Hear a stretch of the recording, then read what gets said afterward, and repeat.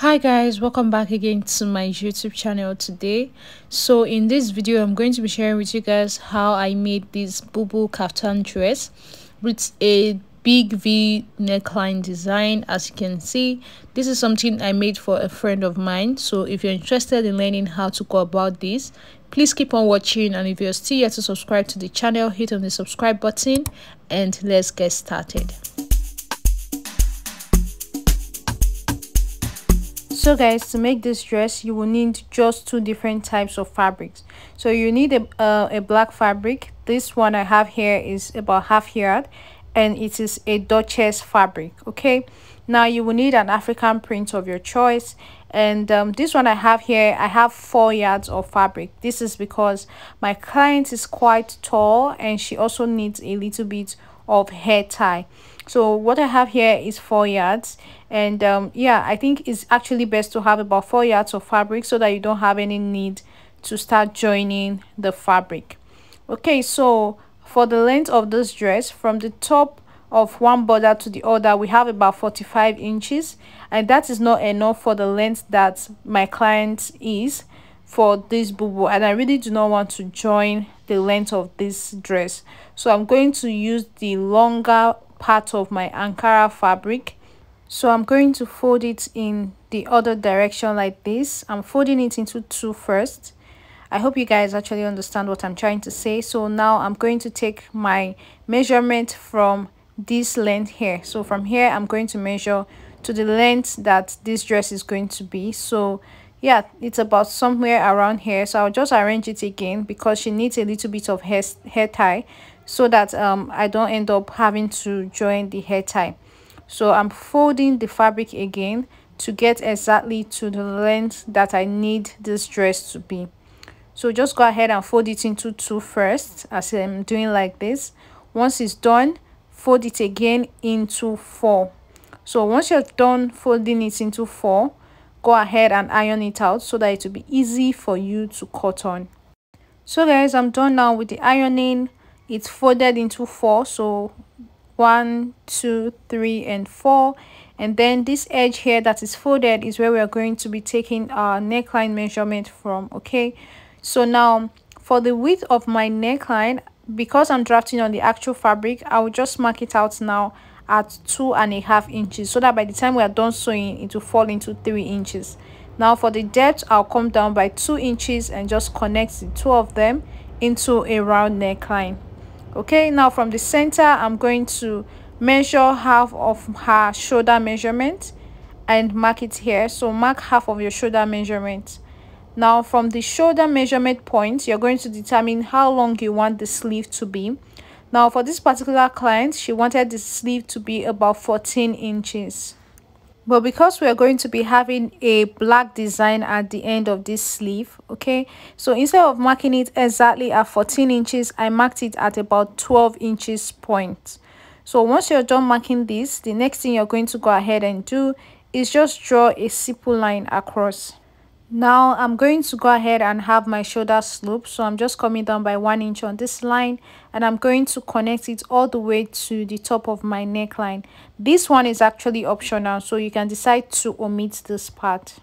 Now from this new shoulder line, you're going to measure down to how wide you want the sleeve to be. Okay, now I am going to make this point as like the 14 inches line because we need some allowances to join this on the top and also on the side. Okay, so I marked it at 14 inches. Now from the shoulder, I measured down to 12 inches, which is my client's bust line.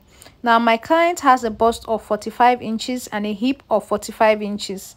So now I just divided the bust measurement into 4 and made a point here, and then added an extra 5 inches to that from that point, because this is supposed to be a free dress. Okay, now if your hip is the biggest part of the body of your body, which is like the case for most people, just go ahead and divide your hip measurement by 4, make a point, and then add extra 5 or 4 inches to that point, and just use that measurement to measure all the way down. I am using the bust measurement here because, like I said before, my client's bust is 45 and her hip also is 45, so we can use the same thing. but make sure to use your hip measurement if your hip is more than your bust. Now I've gotten to the end and I'm just going to extend it here. This is where the dress is going to end. So I already added stitching allowance to join it at the end. Okay, so now this is the full dress. I am going to go ahead and cut it out. So for now, we have only cut out a round neckline, which is the back neckline that we have used to cut out both the front and the back. So now I'm going to go ahead and remove one of the two pieces because we've cut out the front and back together. Just remove one of them so that we'll now change the neckline of the other piece into a V neckline. Okay, so now for the V neckline, I'm placing my tape on the back neckline like this, as you can see, and I slanted it in a V manner and marked a point at the 10 inches point on my tape. Then I decided that my client might not like her neckline to be so deep, so I decided to go up from that point by an extra 1 inch. So I marked this at the 9 inches point instead of 10 inches. Okay, so I am going to use my ruler now to just connect these points to the side neckline, and I'll go ahead and cut out the V neckline. So yeah, this is basically how to go about it, and when you open it, it's a V neckline. So this is going to be the front of our dress. Now for the design around the neckline, I have folded this black fabric into two. When you're folding your fabric, make sure it's wide enough and make sure it's long enough to get to around your waist area, because that's how long the black design is going to be on the dress. Okay, so from the center fold, you're going to place the neckline, your front neckline, exactly on it.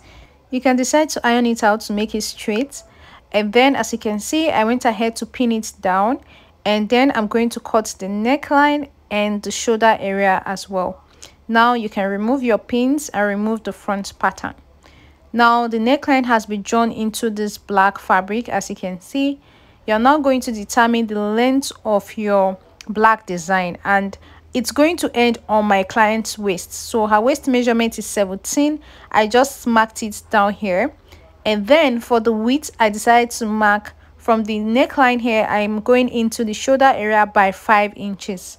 So at first I decided to just go in by that 5 inches following the neckline, but by the time I was joining the points, I realized that it's not necessary. So you just make the first point and then the one underneath, that is all.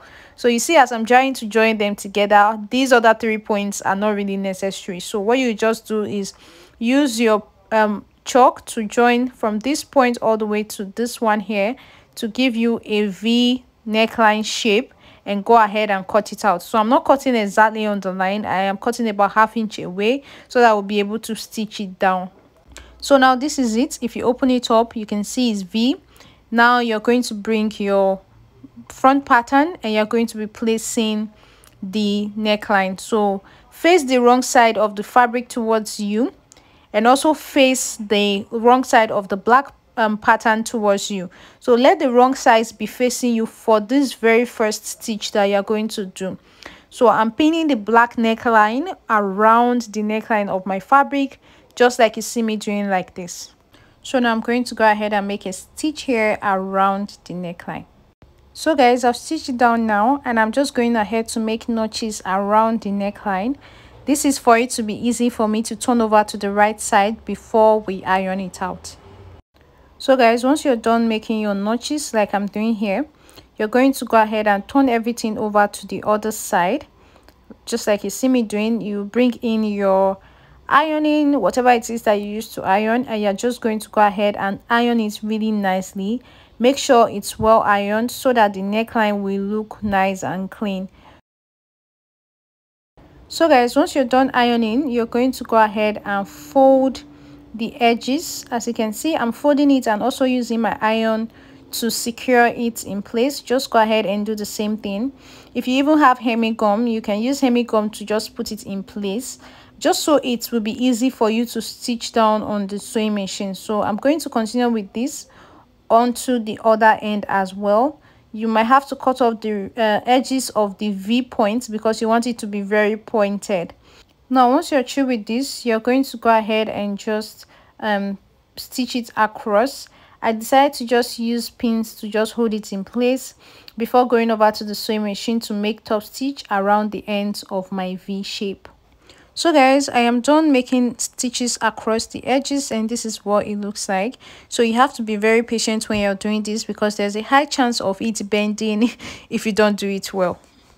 Now for the back piece, remember that our back piece is going to be having a simple round neckline. I have cut out a facing for the back and I've gone ahead to stitch the ends of the facing. I'm just going to place this around the neckline and stitch it down, then turn it over and iron it out. I'm through with that, and this is what it looks like. So see, this is what it looks like right now. So we're going to be joining the back piece and the front together. So I've brought the front right here, as you can see, and I'm going to cover it up with the back pattern. So I'm going to be using the facing of the back to cover everything around, and I'm just going to go ahead and pin down the shoulders. So just like I'm doing like this, go ahead and pin down the shoulders. I'll do the same thing for the other side as well. And once you're through pinning it down, it's very simple.